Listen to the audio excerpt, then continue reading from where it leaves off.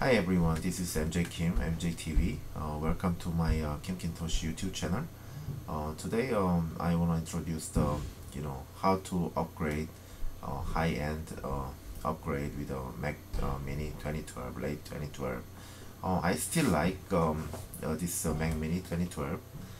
This is i5, and it has 4 USB port and 1 HDMI and 1 old-style Thunderbolt, and also that's the Ethernet port and FireWire, SD, and then there is speakers and mic. So those are Mac Mini. This is small, and compared to my iPhone, that is this thick, and then this is pretty small and it's not that heavy. When you open it up, so I'm gonna give you a big screen.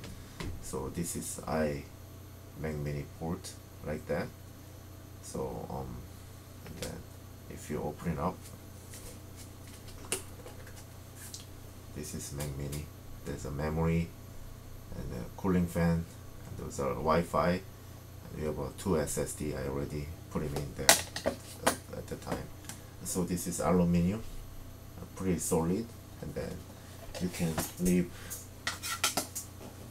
very small, so it's not much, and you will take the space in your the small office. So that's what I want to begin. If you do the pass mark rating with your i7, the rating will be 5437.4, which is 30% percentile. So this is i7, even though it is 8 years old, it's pretty good. Also the 2D and 3D graphics, there is no way you can upgrade those ones because it's already soldered in your logic board. So if you really want to upgrade the graphic card, you need to have a eGPU who also support the USB, and then with the Thunderbolt 2. So actually you gotta buy the connectors and Sonet eGPU, and you can purchase the RX 570, 580, and 5700 XT. So those kind of things are compatible with the Mac, but there is some side effect that if you use the eGPU with the old Mac Mini, there is some also restrictions is reported from the community. So you can take a look at that. And also the high-end upgrade is a Uni upgrade Mac up to 16 GB DDR3, and just to keep in mind that you cannot do more than that. And also with the data doubler that I mentioned in the last video, and then you can have 2 SATA SSDs or M.2, or if you have a connectors, probably NVMe, you can faster than anything else. So if the Mac Mini, the beneficial to have a Mac Mini is you can utilize your the office space. My office is very small. It's only support the 1 HDMI, so you might need to hub to make a dual monitor. But I purchased the Acer 15 inches portable monitors, 1080p. 80p. Those are high definitions, and you don't, if you this Mac Mini, as you know, that USB 2.0, but if you hook it up, and probably the brightness and resolution could be lower, but it's still affordable to work with the dual monitors. And also that Apple Magic 2 keyboard is pretty cool. This is Apple Magic Keyboard 1, and there is batteries in that side, but Apple Magic Keyboard 2 is support the Thunderbolt, and also those ones are lightning port, and those ones are actually the batteries inside, so you can do this rechargeable. So that's pretty cool. So if you have a comparison between i5 to i7, those comparison is between i5 2.5 GHz duo VS i7 2.3 GHz quad core comparison. CPU mark at 1783.4, and this CPU mark for i7 is a 5437.4. So you can see the big difference. Graphic card inside the graphic card is already GPU was soldering in it, so you can do nothing about it. And memory mark is you can have a 16 gigabytes and 1895, 2000, not much difference. Disk mark is 3655 and 49,173.7, just because I use this one as M.2. So M.2 is more faster than just SSD. I can have like almost 30-40% of better performance than just regular SSD. So keep in mind, if you use a data doubler, and then you don't have to buy just a 2.5-inch SSD, which I did it before, and then you can use a SATA connector to the M.2.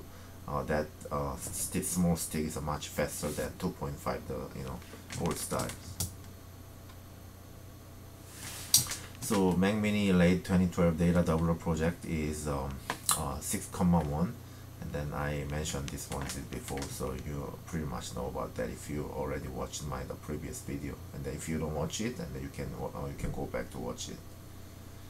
1 terabyte that stick is $176.80 as of September 2020, and the Western Blue 3D NAND at 500 gigabyte SSD, $84.99, and also this SATA to M.2, it costs only $6-7. It's not much expensive though. It's including shipping, probably you will spend $10. So this is a Mac late 2012 i7 upgrade. Actually, in order to buy the Mac Mini i7, I searched the Facebook Marketplace, and then I drove 3.5 hours one way, the 7 hours to do the round trip. And I bought it with somebody didn't want it, so actually he offered me cash, and actually I pay for it. Those are just used one that from somebody else. There are like the big pretty live scratch on it.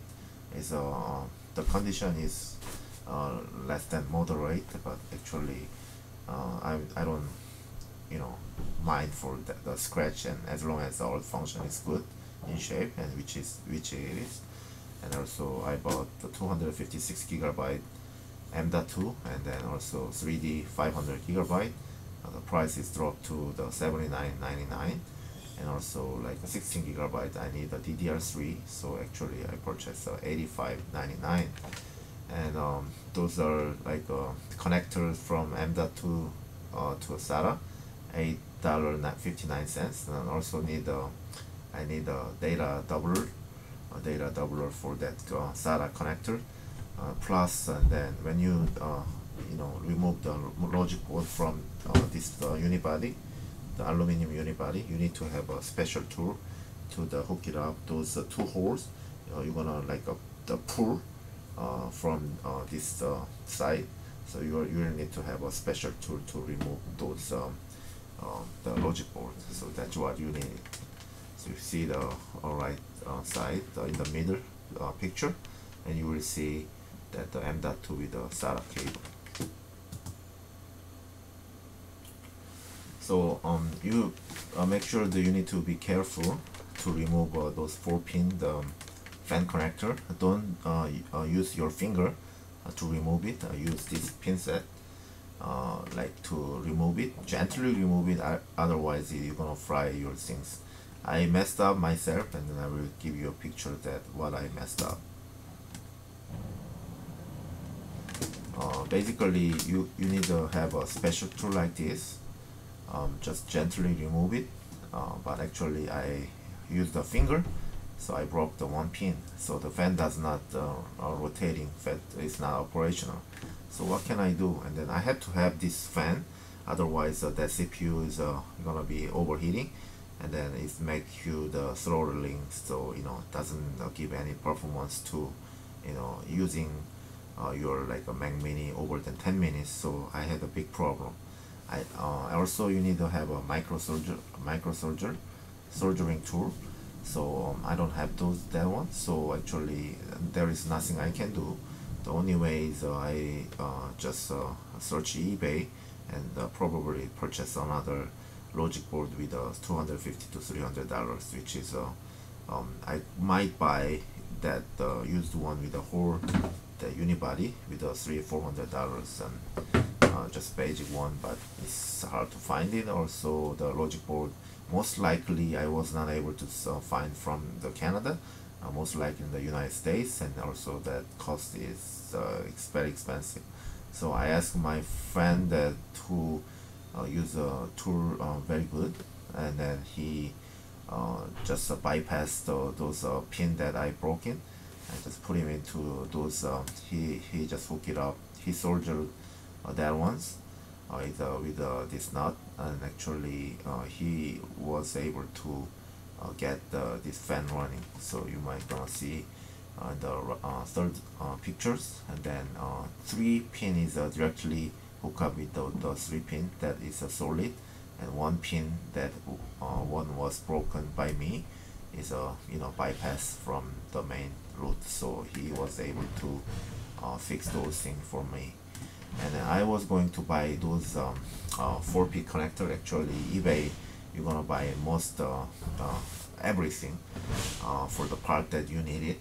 Actually I found it. It was located in New York, Manhattan. 4-pin fan connector for Mac Mini A1347 2019 to 2015, and then actually I was able to see the 4 connector, but $495, but shipping fee is $23.51. Those are American dollars, and then it takes 1 month shipping because we are under COVID-19, and the duty is custom clearance. It takes longer than we expected. So pass mark rating for like i5 is I mentioned this one before. This is Core Duo, and with like 1564.9. Those are i5. And if you do the pass mark ratings, a Geekbench 4, because of the Mac Mini i5, and then I installed Sierra, the Mac OS 10.12, so it doesn't support the Geekbench 5. So I run Geekbench 4 to compare the apple to apple. So Mac Mini late 2012 Intel i5 is 2948 for single core score, and then multi-core score is 5795. So i7, the Geekbench 4 score is 3198. So single core doesn't make much differences, and also multi-core, because it's quad core, is a double 10,756.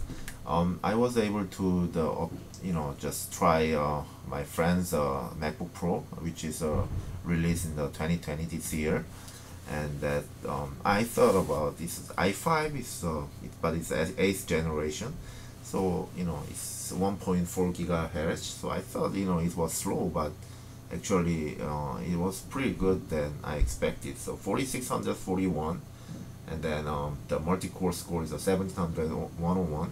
So he has 8 gigabyte DDR5, but actually looks like it was MacBook Pro 2020 with basic option is over 2200 in Canadian, probably 1800 in American. So basically that MacBook Pro that he borrowed me, which one is this? So I'm able to show this MacBook Pro. Actually I have to bring it back to him, but that one has one speaker port, and then 2 Thunderbolt 3. There is no USB A type or C type, so it's only support C type. So there is a big touchpad, and then there is a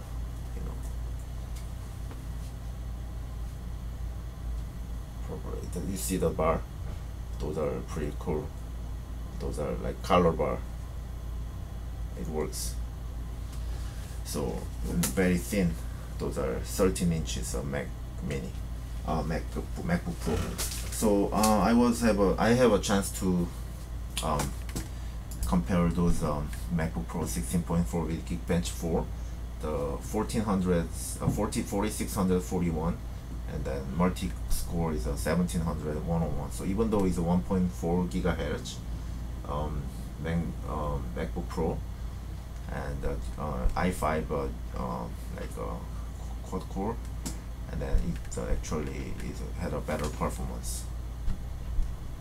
So tool to use, and you're gonna buy ifix.com, and also you can buy from eBay and whatever it is.